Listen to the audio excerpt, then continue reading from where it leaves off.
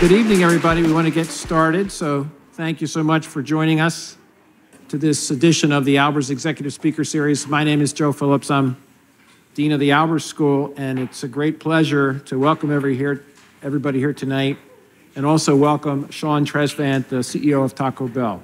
So the format is Sean will speak for about 10 minutes, and then we'll have some panelists come up who I will introduce to you later, who will ask some questions that they've been thinking about. And then, as you know, when the registration process, we ask people to submit questions, so I have some of those to mix in as well.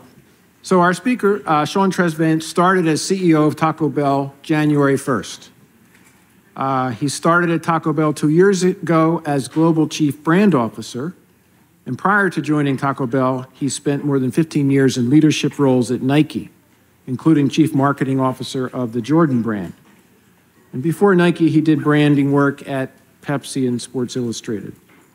Sean earned his undergraduate and master's degree in communications at Washington State, where he played on the men's basketball team, but more importantly to us, he got his MBA at Seattle University.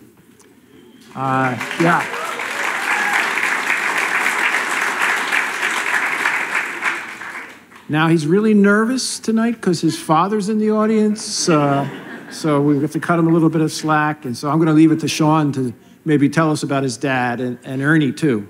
So without further ado, let's have Sean come up.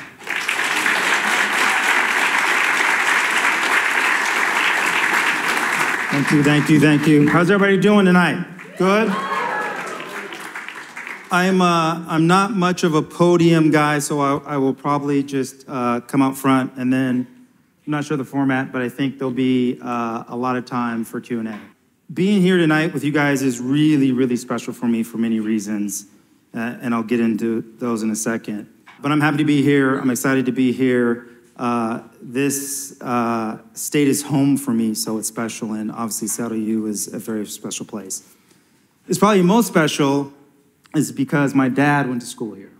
And so from, I believe it was 61 to 64, they had a really good men's basketball team, Sean Tresvant, Ray Dunstan, and many, many others.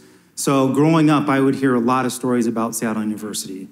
I'd hear about the stories on the basketball court. I'd hear about how great of a university it was. I'd hear about the people of just Seattle and how much the state, the city, and the school meant to my dad. So it is full circle that 44 years later, after he played basketball here, I went to graduate school here. So it's an incredibly special moment for me to be sitting on the stage talking to you guys about my experience in the city and school when my dad went here 44 years ago. So that's why this is a big night for me. You usually don't have your dad in the crowd when you're talking about your journey, but it's special. So I thought I would just take 10 minutes or so to tell you about my journey, and then we can get into the Q&A. Let's start kind of from the beginning. Born and raised Seattle University, and I never had any idea that I would become a CEO of Taco Bell. I was telling the class before this is that my philosophy in life is always be where your feet are. So I grew up in Seattle. I had the chance to play basketball at Washington State University. After playing basketball, I'm not 6'7" like my dad. I wish I had a few more inches, but I realized pretty quick that I probably wasn't going to play professional basketball. It was always a dream of me, but I probably wasn't going to do that given size and skill. So if I'm not going to be a professional basketball player, I still wanted to be the best at whatever I decided to do. Washington State was really good in communications. It was a top communications school, so I wanted to be a sportscaster. ESPN was just taking off at that time. And I thought I would be the next Stuart Scott. I thought I'd be the next great ESPN sportscaster. So I decided to go back and get my master's of communications at Washington State. And a funny thing happened. I got humbled really quick when I got back to Seattle after my undergraduate degree and my master's degree, and I couldn't get a job. I thought jobs would just be knocking on the door, and I came back and I couldn't get a job. And so my parents said, hey, you can't pout. You got to get out there and you got to figure it out. So I started working at Gallo Wines. I merchandised wines. I was in the back room, dragging bottles of wine out, dusting them off, putting them on the shelf. And one day, a person saw me and they liked my work ethic, had nothing to do with my education, had nothing to do with where I went to school. He said, you have great work ethic and I'd like you to come work for Campbell Soup, which was another great brand. Needless to say, after the holidays, I called Campbell Soup. I worked for a salesperson at Campbell Soup. We'd go back to Camden, New Jersey, where Campbell Soup was located, and I loved the marketing presentations, whether it was the chunky soup or the V8 or the condensed soup. Brand management was like something that touched me at that time. So I asked my boss, well, how do you become a brand manager? And he said, you got to go back and get your MBA. And I said, well, I got a master's in communications. And he said, no, you got to go back and get your MBA. So that time, I was like, where do I go back and get my MBA? And I would tell you, without a doubt, the reputation of this school, the reputation of the business school, the reputation of the people, the staff, the faculty, everything in between, it was a pretty quick decision that I decided to come back at Seattle University and get my MBA. It was a great 2 years. It was fast and furious. I met some great professors, learned a lot. But after I got my MBA, I had to make a decision to stay with Campbell Soup or do something else. Me and my sister are really close. She moved to New York, so I moved to New York with her. In New York, I worked for a company called Reckitt and Benckiser. I worked for Pepsi. I worked for Sports Illustrated. And then I had the chance to move back west and work for Nike. And for me, Nike was like the holy grail. It was the place that I always thought I would work, always wanted to work, and to get the opportunity to work at Nike was like the top of the top. And it was great. It was a great 15 years there. I learned a lot. I always tell people I got my MBA from Seattle University, but I got my PhD in marketing from Nike. I really did. 16 years, great company, great people. I brought my full self to work, which I'm sure we'll talk about a little bit. But after 15 years, the trajectory started to slow. The fire burning in my belly started to slow. The learning started to slow. So I had to make a really tough decision. Do I leave the company that I worked for 15 years and continue to jog? Or do I go to a place that's a little uncomfortable, a little scary, but it will give me a chance to learn more, run around the bases, get up and have the fire back in my belly? And I chose to leave Nike. And I would tell people I haven't looked back one day. Taco Bell is an amazing brand. I love all my experiences throughout my career, but I feel like now, at this time, with the job I have, I'm truly bringing my whole self to work. Taco Bell is a big brand, about $16 billion, about 8,500 restaurants, both 7,500 in the US, 1,000 internationally.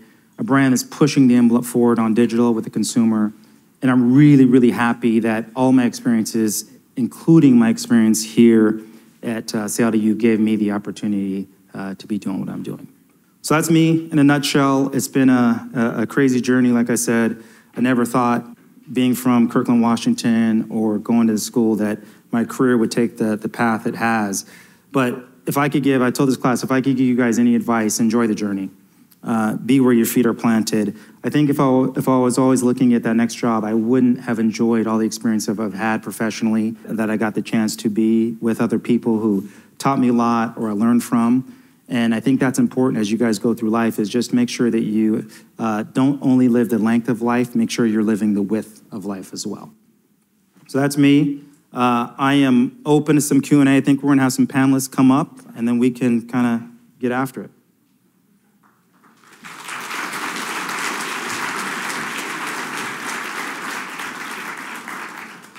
All right, this is the hot seat. Okay, it's hot seat. Okay, I'll take it. All right, thanks, Sean. That was a great opening for us. Let me introduce the panelists, and then we'll get to the questions.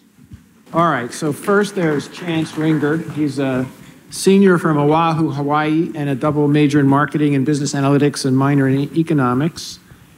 He has served as an Albers New Student Mentor and been involved in various student organizations such as Alpha Kappa Psi and the Hawaii Club. And after graduation, Chance wants to work with customer data to identify strategies that will benefit and empower consumers.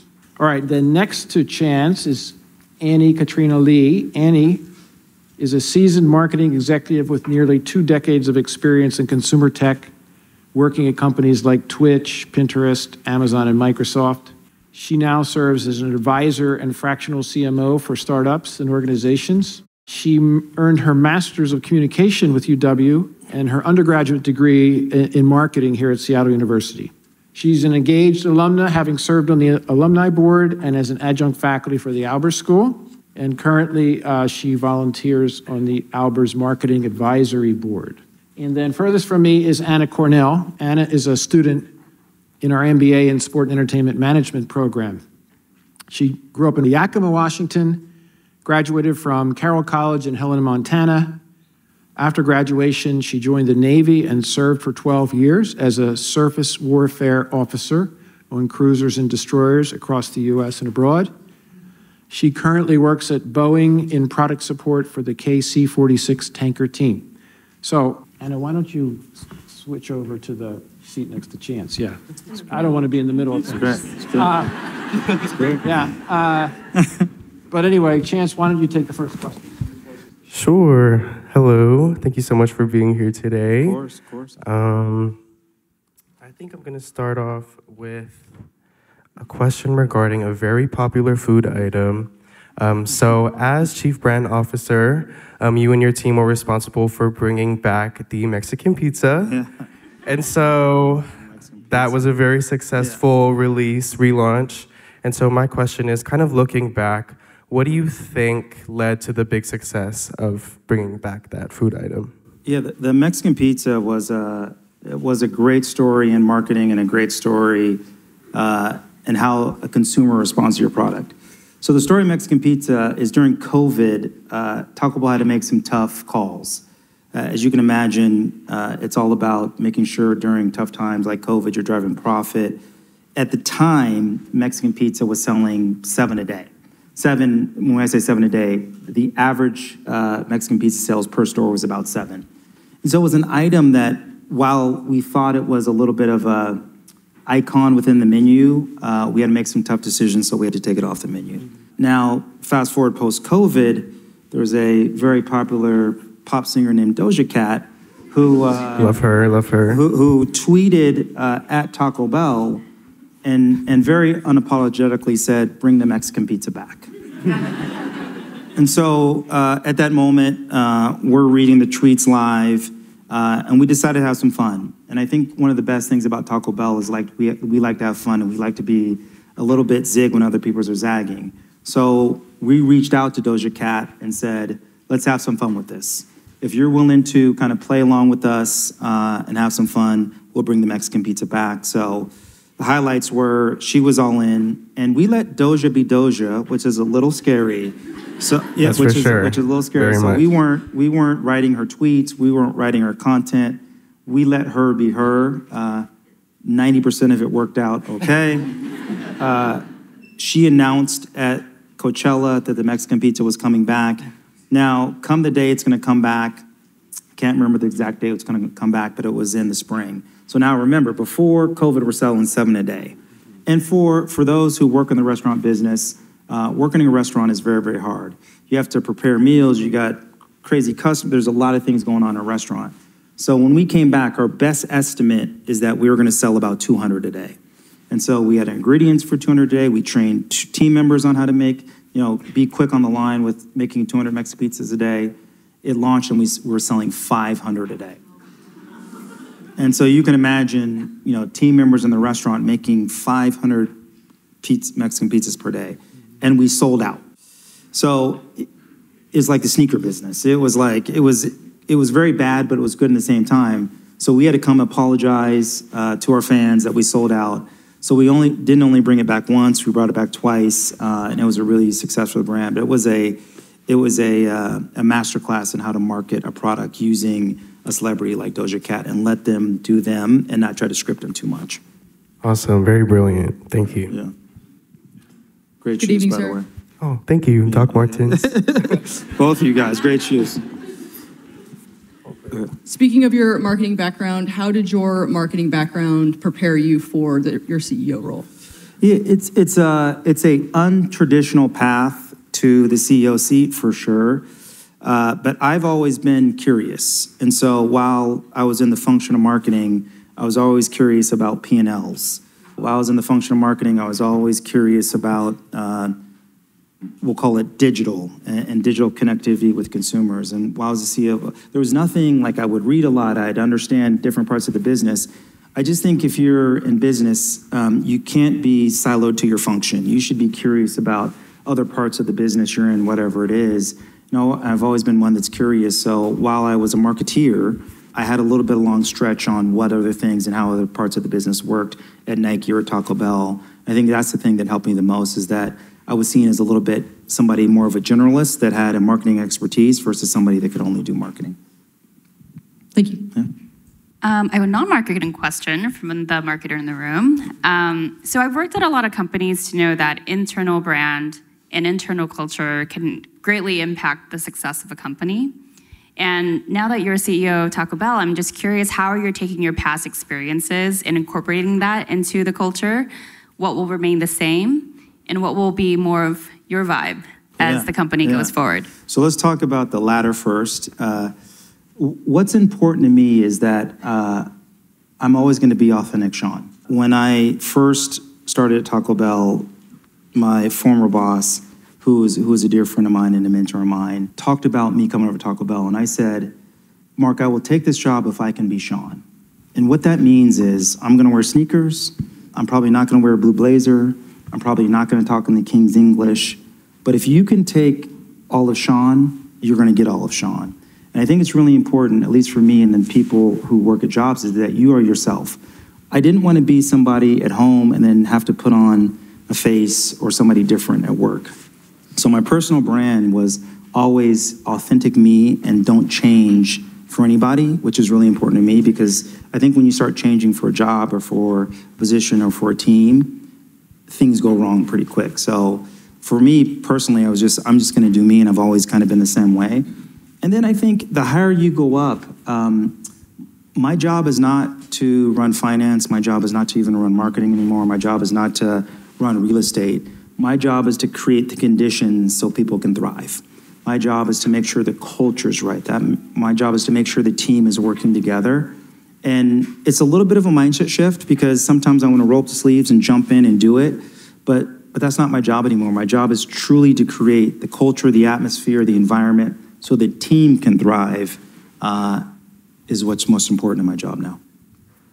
Thank you. All right, so next question I have. One interesting thing that I found out about one of your marketing approaches is that you didn't focus on a demographic, but a psychographic, which is a group of people that share common values. And I believe in the interview, you identified this as the cultural rebel. Wow, you guys did your research. And so I was just curious, how do you identify the cultural rebel, and what was kind of the process of coming up with that marketing segment? Yeah, Taco Bell always wants to be a brand within culture. We think it's our secret sauce. We think it differentiates us from other brands out there, whether you're in the QSR industry or not. We want a brand that has an epicenter, that it really understands culture. And so youth, or Gen Z, is the target we're going after. Now, we're going to sell to everybody, 5 to 55 and beyond, but who we're going to speak to will be this consumer we call the cultural rebel. Think of the cultural rebel as a subset of Gen Z who are curious, they're unconventional, they're making change, they're driving things forward, they're the ones TikToking, they're the ones going to your restaurant and posting on Instagram. That's who we're speaking to. And it's a little bit of mind shift. We're going to sell to everybody, but the example I'll give you, if you're at a party just shouting to everybody, nobody's going to hear you. But when you go up to a person or an individual or group and you talk to them directly, they're going to hear you. And so who we're trying to talk to is a Gen Z group called the Cultural Rebel, while not alienating anybody on the edges. Got it. And I guess so far in your new position, are you continuing to use that marketing segment, and have you seen continued success? Yeah, they're trying to keep me out of marketing, but I'm trying to. I know a back door in. But yeah, what I say makes companies successful, no matter company. 3 things: strategy. Does the company have the right strategy to win? And I think we have the right strategy, and that includes the Cultural Rebel. The second, you have the right team. As your team, a bunch of A-lister all-stars who can drive the business forward. And the third thing is culture. And right now, with the Cultural Rebel and the brand and future-proofing the brand, I think we have the right strategy. I think we have a championship team. And I think we are working, it's probably on me more than anybody, on the culture. Cool. Thank you. Sir, that's a great segue. It's as if you knew my question. Okay. Which was on culture. As a CEO, I imagine that you have a large hand in shaping culture, organizational culture. How do you go about shaping that culture? Do you create a vision? Do you have a vision for that? Yeah. I will stop talking and let you answer that. No, it's great. I'm thinking these are all great questions. Where I come from, leadership is most important. I think leadership drives culture. There's a saying that culture eats strategy for breakfast, but I think within that, culture is driven by great leaders. And so when I started CEO, but I kind of did it before the official date, I have 3 leadership philosophies that I wanted the brand to believe in. The first was this idea of it's about the we versus me, and not me, Sean, but it's about the team, it's about the brand before the individual. I think great teams, whether you're on a sports team or an intramural team or just a work team, the teams that win are the teams that make it about the collective versus the individual. That was my first leadership philosophy. My second one is be the change. Obviously comes from Gandhi, in that leadership is not a title, a level, a pay scale. Leadership is individual. And there's leaders in this room, and within Taco Bell, there's leaders who are senior execs, and there's leaders who are assistants. And it doesn't matter your position. Don't be afraid to be the change to make the brand better. 100% anybody can lead, and everybody should be able to make change to make the brand better. And the third is this idea of empowerment. Taco Bell is a $16 billion brand, global brand, with about 1,000 people who work there. We have to be able to empower the next generation, coach, mentor, develop the next generation to one day take our seats. So if you have great leaders will create a great culture, and it will be the separator from brands. Thank you. Yeah. As you mentioned, there's a lot of leaders and to-be leaders in this room. And for someone who is very experienced, what are some of the hardest lessons that you've learned in your career that you wish you knew when you were finishing college? It's a long time ago. I think there's probably 3 or 4 that I would say are along my journey that if I had to do it all over again, if I had something to tell my younger self, I would tell, don't be in a hurry. Enjoy every experience along the way. And sometimes they don't make sense. And I've worked at companies, I was telling the class before, when you read the bio, the journey seems very linear. It seems like perfect, like nothing happened. This guy must have hit the lottery. There was a lot of pitfalls. There was a lot of left turns. There were a lot of trap doors. But I feel I learned as much from the trap doors, the pitfalls, the left turns, the bad experiences as I did the good. And so when I say don't be in a hurry, even though I worked at Sports Illustrated for 2 years, it was a left turn, it wasn't my favorite, but I learned a lot about who I want to be as a leader. I learned a lot about what kind of company I want to work at. So I try to take something from the good and the bad experiences. And sometimes when we're in a hurry, we miss things. So I'd say don't be in a hurry. The second one is have a North Star. A lot of people would say, hey, how do I work at Nike? And I think that's an incredible North Star. I think Taco Bell is a North Star, or being from Seattle, you want to work at Microsoft. But I also think we're holistic and we're a collective of our experiences. So while you might want to work at the Seattle Mariners one day, get the experiences that will help you get there. And along my way, I feel like I wasn't in a hurry, and that the experiences I've had all added up to something that Taco Bell thought was interesting versus a very linear experience. Thank you. I can relate. Exactly.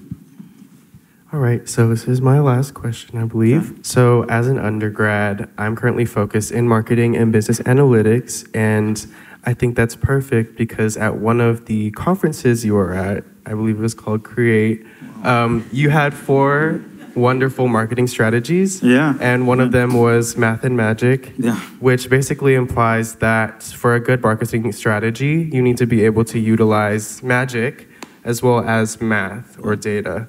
And so my question is, do you see the future of Taco Bell utilizing more data? And then another question, follow-up question, would be, are there any times where you needed to use data to make an impactful analysis that you couldn't have made without data? Yeah. It's a great question.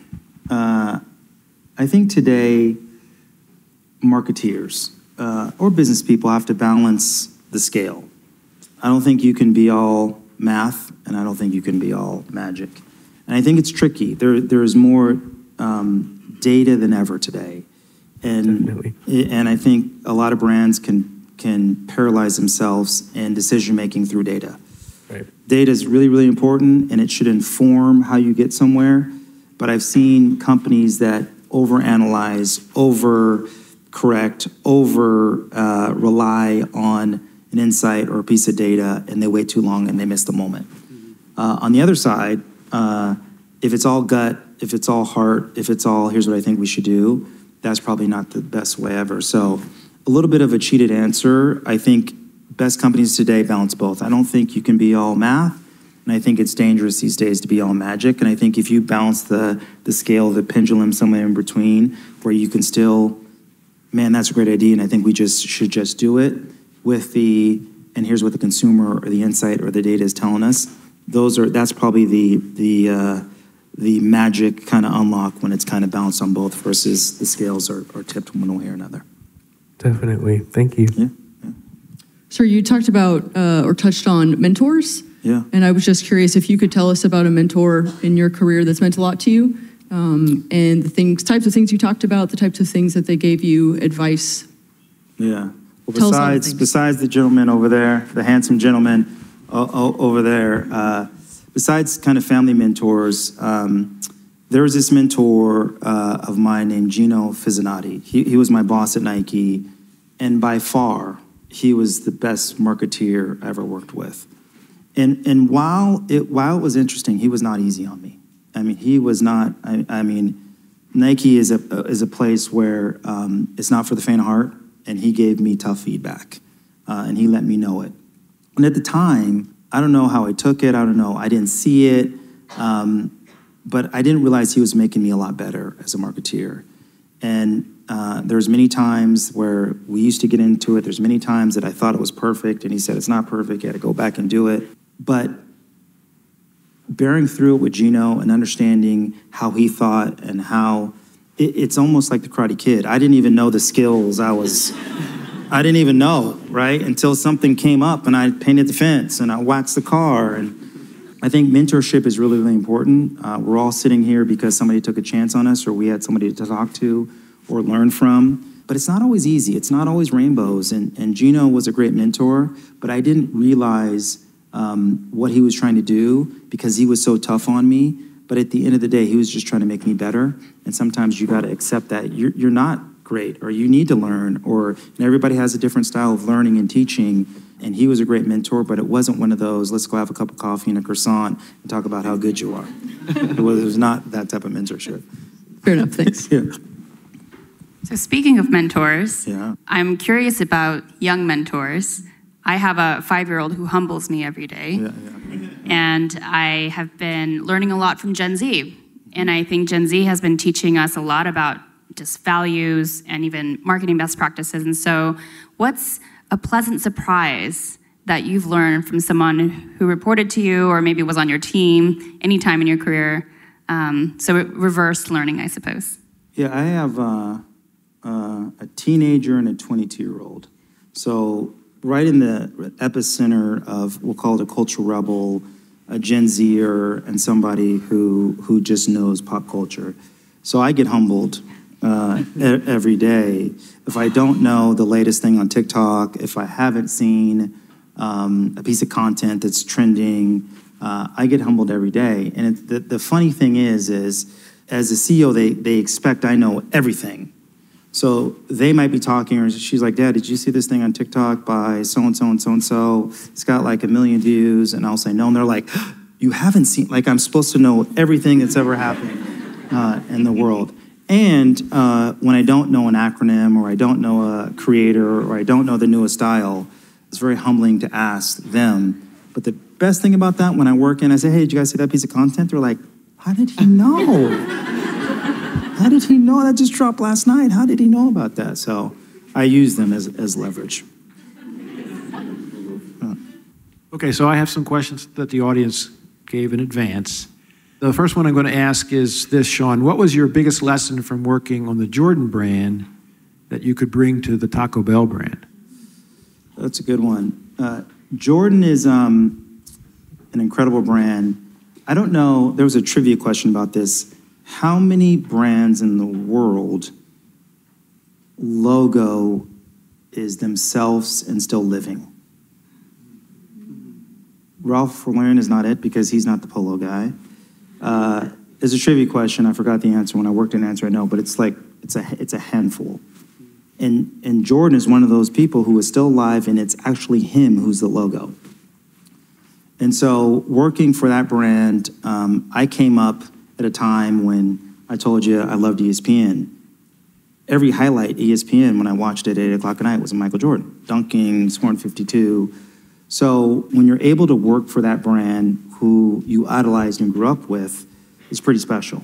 Now imagine that, and then he walks into the room, and you're like jaw drops. You gotta smack yourself, tell yourself to be cool, be cool.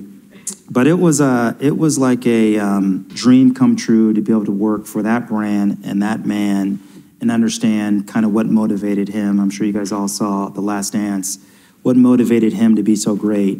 And I was just a sponge, learning from him, listening to him, because how he was on the basketball court is the same way he is in business. He doesn't want to lose. He wants to win. He wants to be the best. He is the same. There's no, talk about authentic self. He is no different than he was, winning 6 championships with the Bull, that he is in the boardroom. And so it was an incredible experience. And what I think that I learned at Jordan that I brought to Taco Bell is that the consumer decides.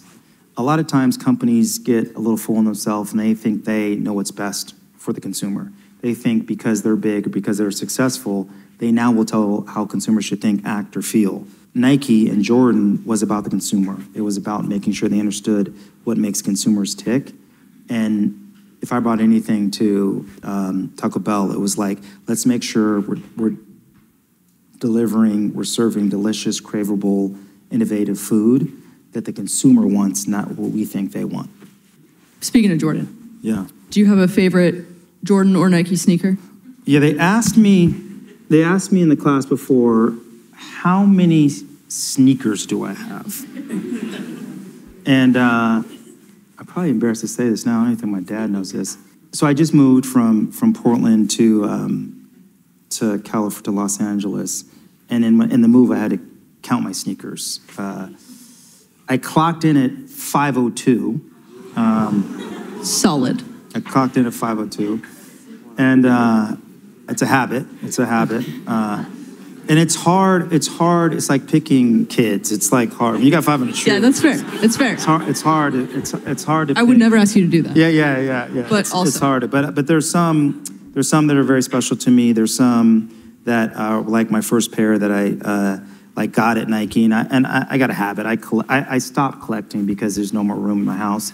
But I'm a collector, so it's something that someday like I will pass down to my kids. They probably won't get it.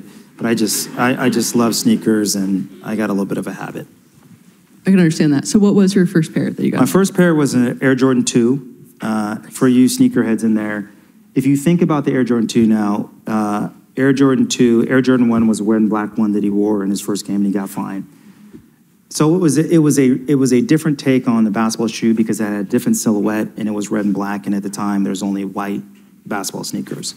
So that was pretty special. But when I walked into the Foot Locker at Bellevue Square and saw the AJ2, which was made in Italy, had a reptile print, didn't have the swoosh on it, was just crafted and the materials were nothing like I ever saw before.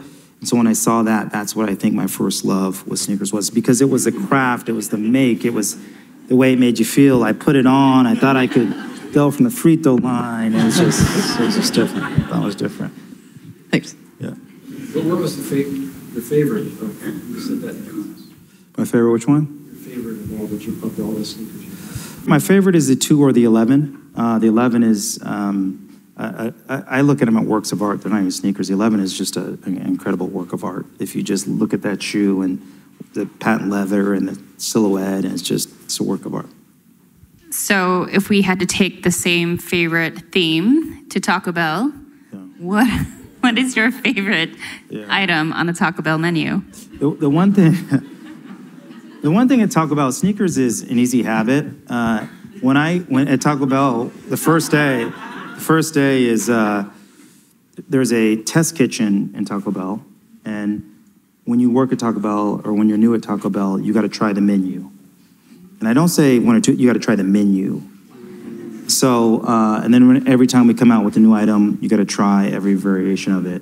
So it's like I can't pick a favorite Taco Bell, but my go-to order is 2 crunchy tacos, bean burrito, and a Baja Blast.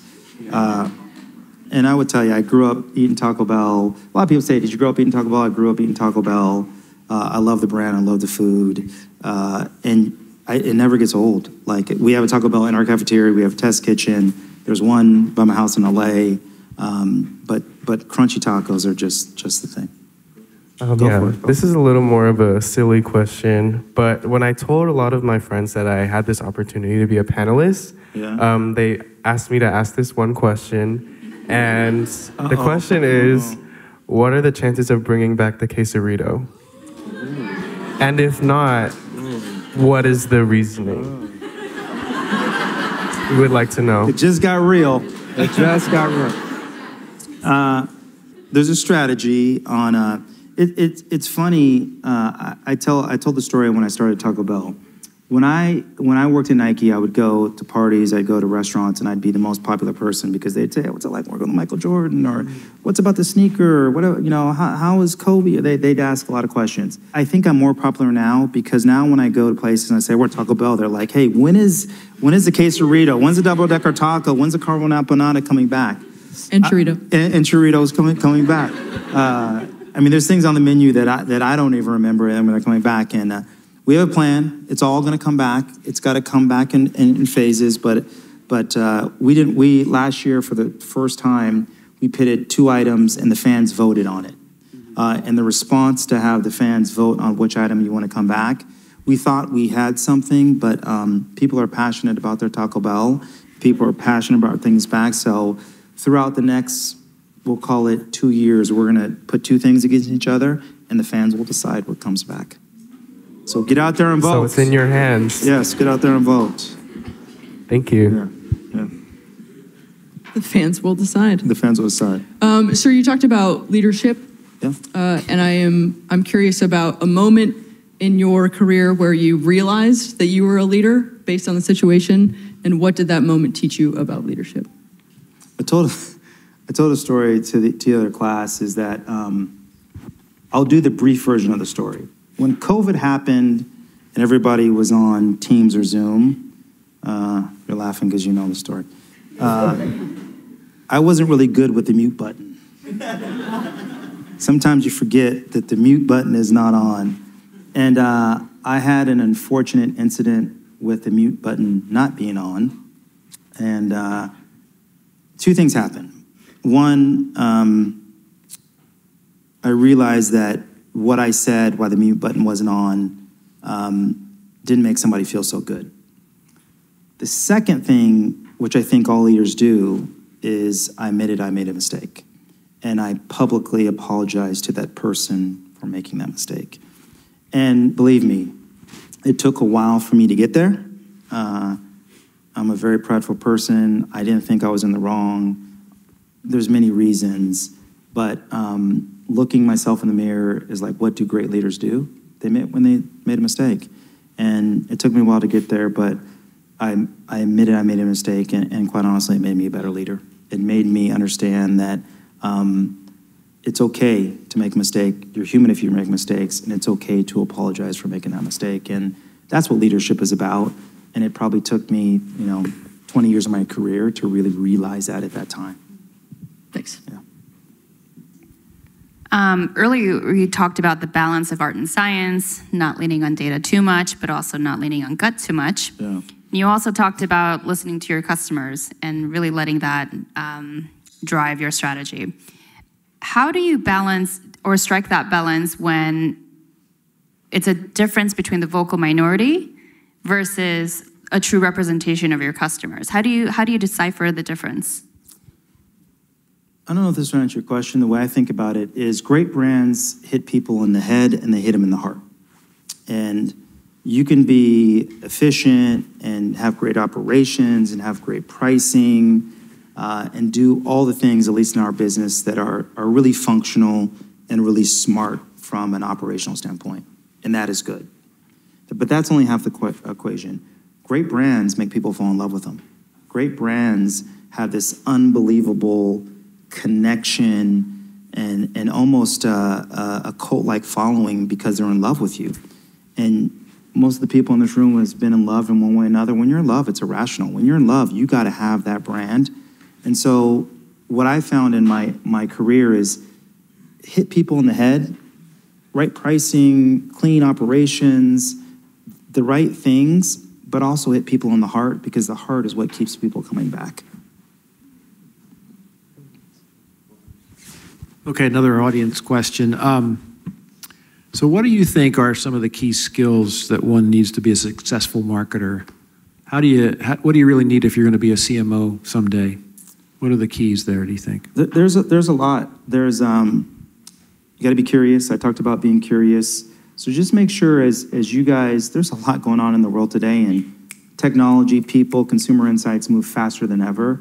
Stay curious about the world, about economics. I'm not an economic major, but in my job today and in CMO's job, you got to understand what's happening in the financial markets, what's happening as far as pricing and interest rates and inflation.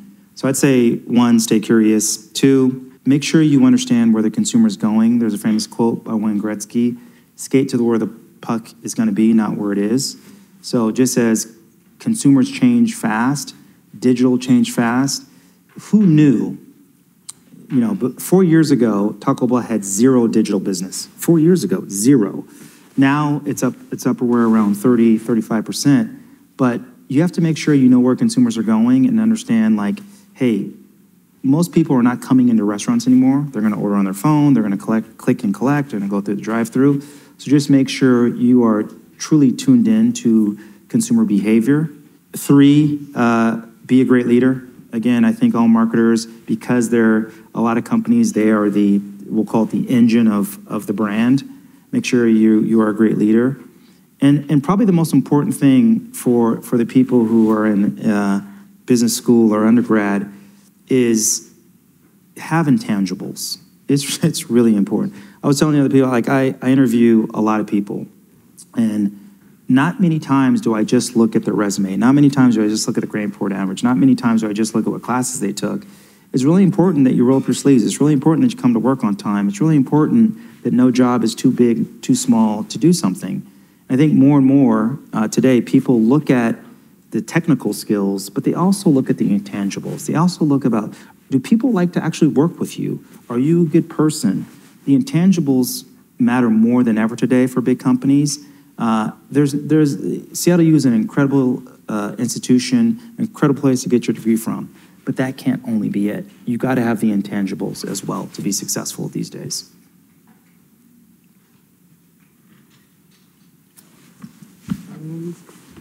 Yeah, so I know you shared a lot of the strategies you shared at that conference, and there was one more that I wanted to point out, and it's along the lines of really prioritizing certain goals and sticking with them rather than just doing everything.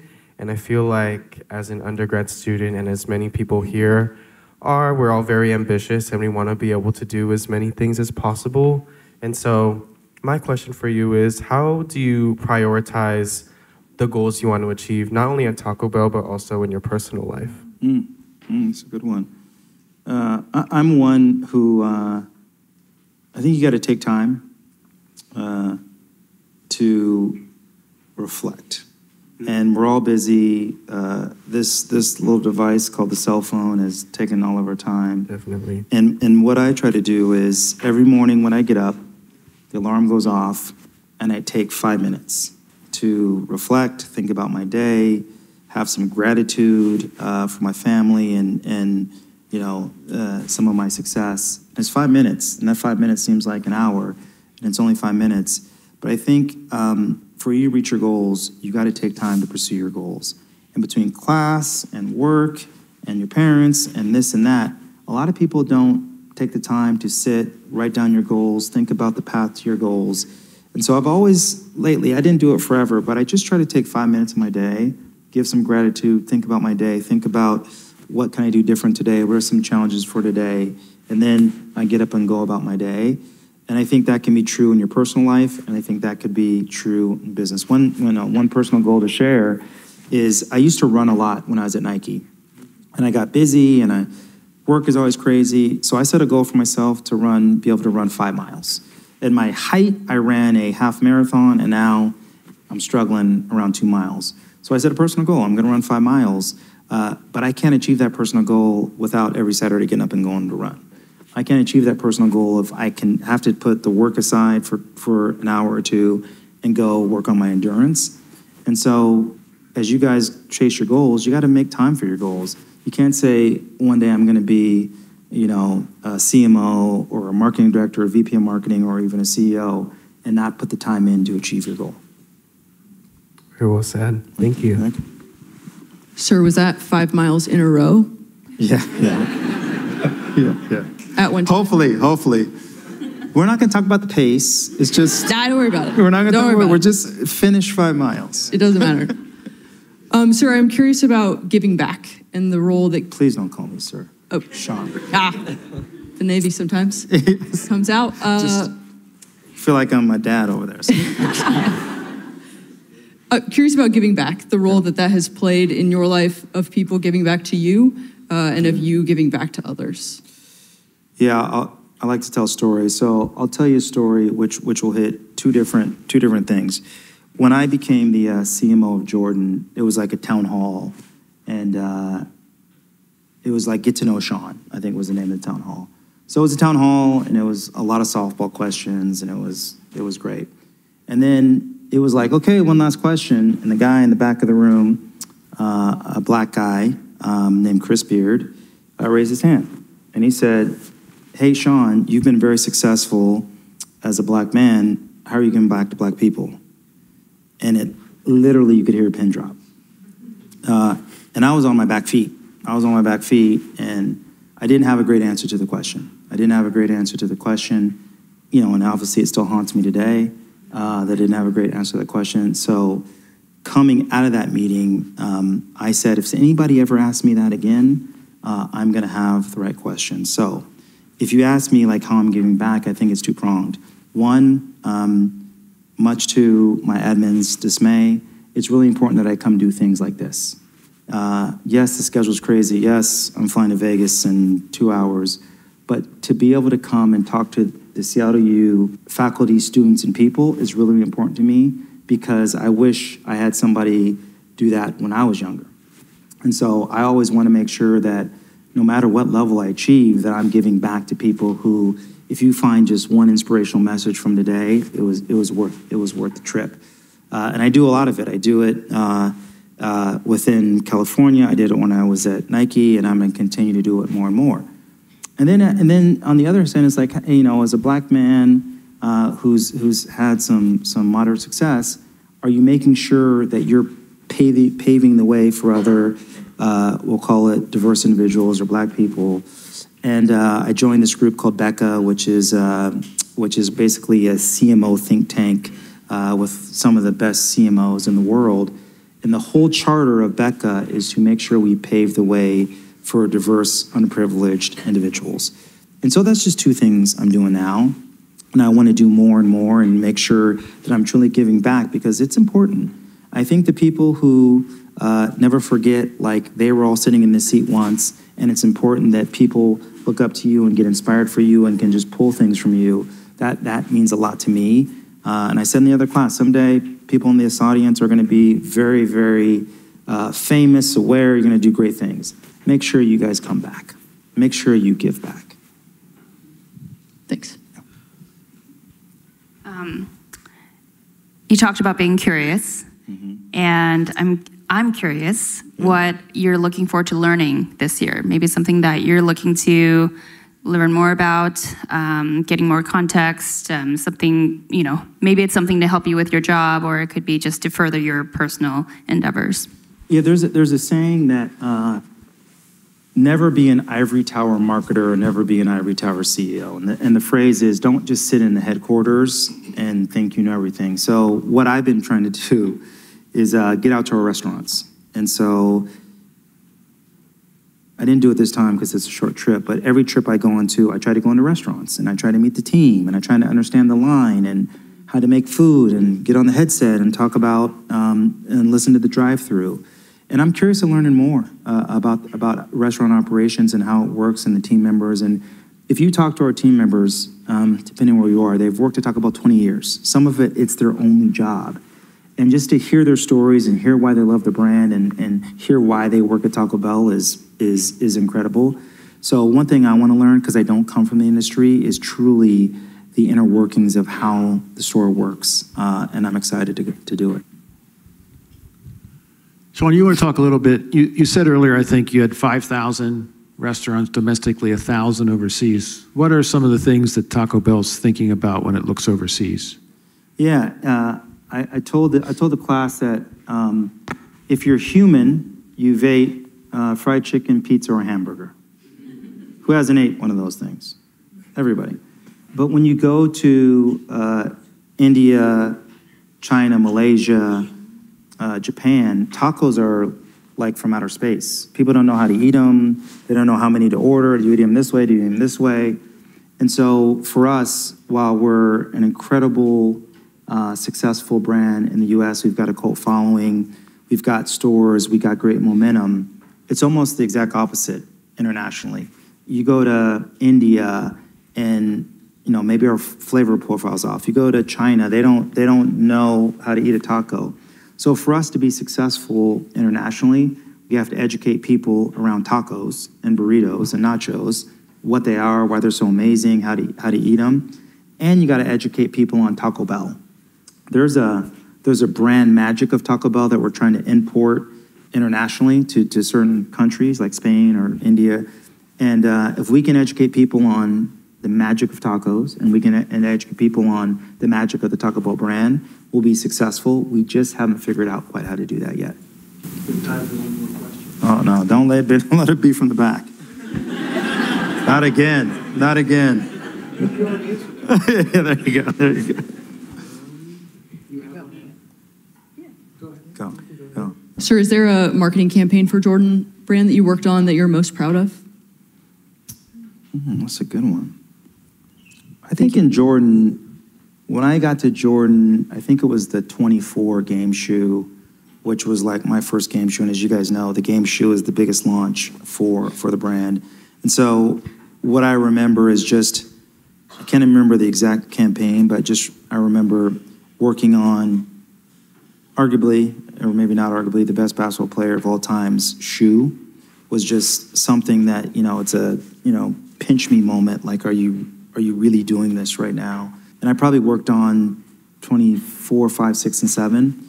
And they were all fantastic, but working on that first one to be able to say I worked on the launch of a Michael Jordan shoe was probably one of those career moments where you just can't believe you're in that moment. All right, thanks so much, Sean, for being here. Let's give him a big round of applause.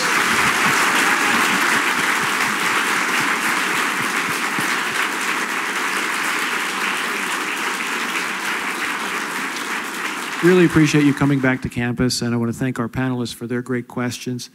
Again, thank you so much.